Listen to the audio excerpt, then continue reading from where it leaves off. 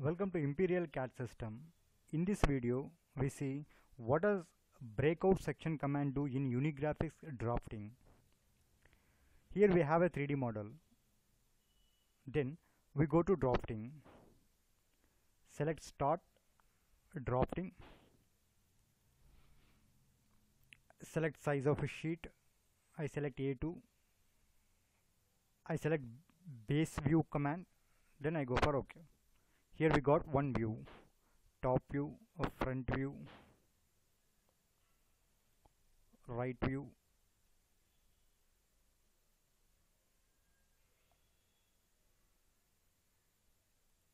back view,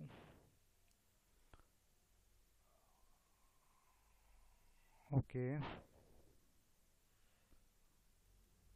right view, back view.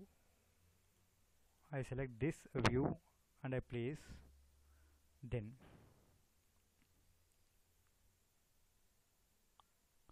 I select another projection view. We got two views over here. Then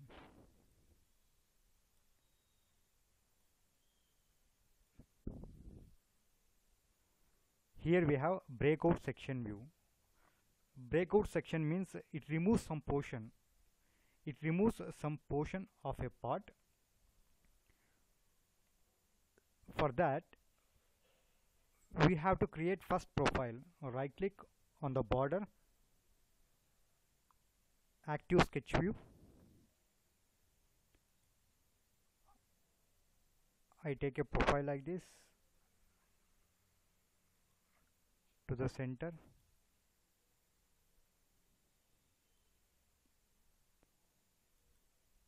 I close this profile, finish sketch. Then a closer profile is taken. Then select breakout section, select view. I select this view. Then indicate base point. I want to cut up to middle, so you have to select a point to its projection view, not on this view, either side view or a top view. You can select a point wherever you require, wherever you can select. See, I select a point at the center, arc center. Then here select curve, just select all the curves, then go for apply.